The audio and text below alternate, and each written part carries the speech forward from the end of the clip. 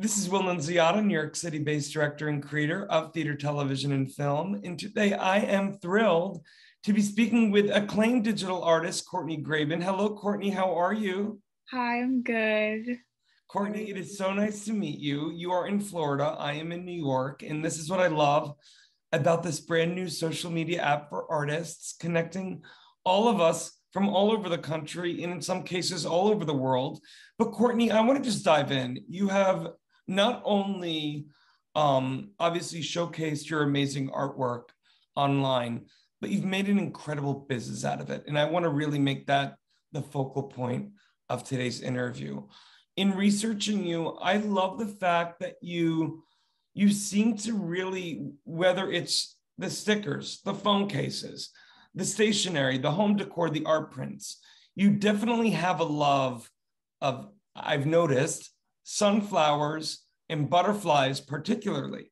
Talk to me a little bit about your love of those two, pieces.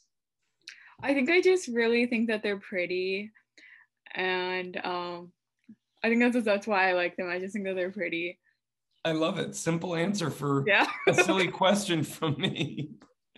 Was it during the pandemic that you began your online business or beforehand? It was during the pandemic. I figured as much, but like, what a beautiful opportunity for you as an artist to spread your love and light. Have you found a lot of people get a lot of joy from the products that you have to offer? I hope so.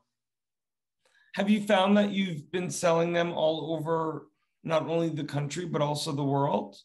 I don't think I've had any out of America sales yet. Of the products you have online, is there one in particular that you find yourself selling the most of?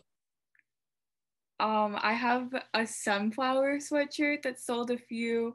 I have it's a swimsuit that has butterflies on it that sold a few. And then I have a record player sticker that sold like a lot.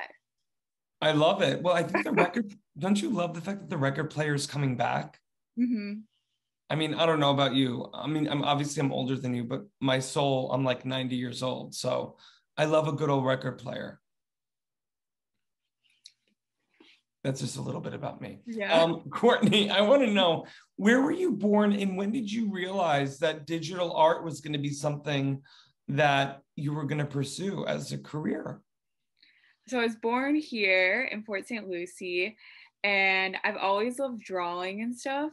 But when I went to choose my college major, I decided on graphic design.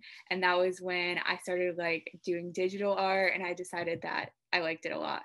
I love it. Well, listen, I could speak with you forever, Courtney. Before I ask my final question, I want to let the audience know for more on the incredible Courtney Grabin and how you can get her artwork in your home, on your phone case.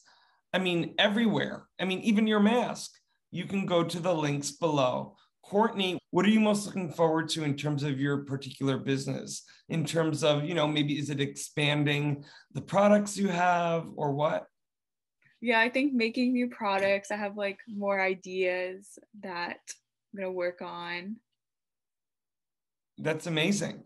Can you give us a little sneak peek of some products you're thinking about adding to your store? I feel like some of my shirts right now are just like one thing on a shirt. It would just be like, but I've thought about like adding like quotes onto the shirts because I thought that might be better. I have like artwork and like a quote. Because I was noticing too, don't you have a few products that have like special quotes on them? Mm-hmm. Where do you find that inspiration in terms of the quotes that you pick? Maybe Pinterest. I love Pinterest. Oh my Mm-hmm. God.